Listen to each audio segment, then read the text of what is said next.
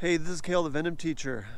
I am so thankful for all the views I got on TikTok about the videos I posted doing milking rattlesnakes for venom research.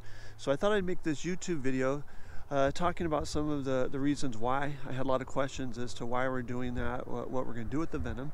So I'm actually working on a couple research projects right now. I'm working with Dr. Bill Hayes at Loma Linda University in California, studying different venom types of Mohave rattlesnakes in different regions. And I'm also working with Mike Cardwell doing radio telemetry project with Mohave rattlesnakes. It's been real fun working with Mike Cardwell doing the radio telemetry. He is an expert in Mohave rattlesnakes, and he just published a book actually this month on Mohave rattlesnakes. You can actually get it from EcoWare and Publishing, and I put a link to that website in the description below.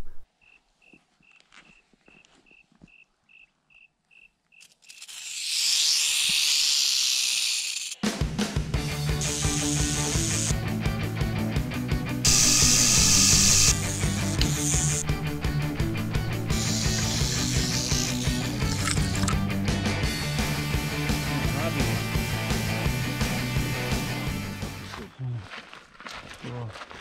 Here we go, looking for some radio tracked rattlesnakes.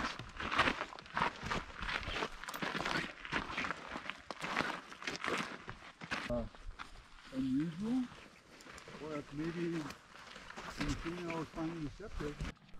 So we just found our first Mohave here. So this rattlesnake has a transmitter surgically implanted inside of its body, so that's how we're able to find it. And then Mike will record the data about it for his research. Wow, isn't it beautiful? So here's our second one. The last one was curled up in a hunting position. This one is actually out on the move. This one right here is, if you look closely, you can actually see that it's about to shed. So its eyes will turn kind of bluish like that.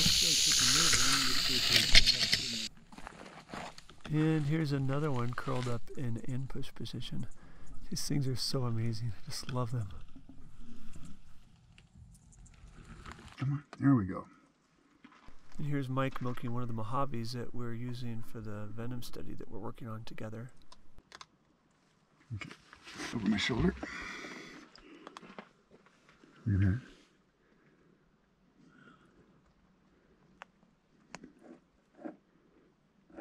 Okay. A piece of something. A piece of that, dude. Look at that. Oh, he's got a double fang on this side. Can you see that? Yeah. Come here, look at that. You can see the next fang coming in. Yep. I know you want to bite, so let's just do it here. Dang.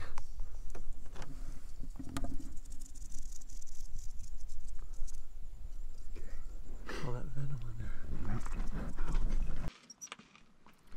Now Mike's gonna pull the venom out so we can put it into a smaller container that is easier to transport to the lab. That is a lot of venom. Wow.